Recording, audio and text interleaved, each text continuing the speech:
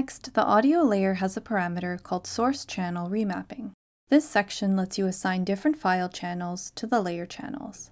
Since our WAV file is a stereo file with left and right channels, we can adjust the remapping to control how much of each channel is sent to the left and right speakers. Right now, 100% of the left channel is sent to the left, and 100% of the right channel is sent to the right. But you can reduce the volume of the right channel to just hear the left channel. Let's play it.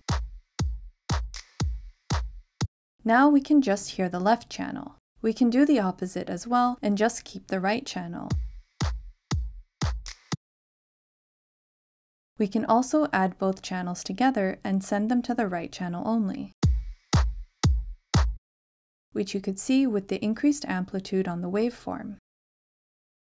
Autograph isn't limited to just using audio elements in stereo mode.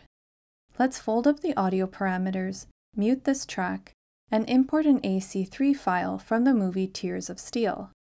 Drag and drop the file as a second track, open up the parameters, and go to the Source Channel Remapping parameter. Here we have a 5.1 surround sound file and many more channels. Give some more space to the panel and unfold the waveform section. Since the volume of this premix is really low right now, let's increase the file's volume gain to 18 decibels and listen to the output of all these channels. Are you ready? Of course you're ready. You're a rock star. These different tracks contain dialogues, music, and sound effects. Let's start by selecting all of these channels, set their inputs to 0, and then set the input side right and left parameters to 1. Play it again. Now only the music is audible. Do the same thing by setting the inputs back to 0 and setting the input front center channels to 1.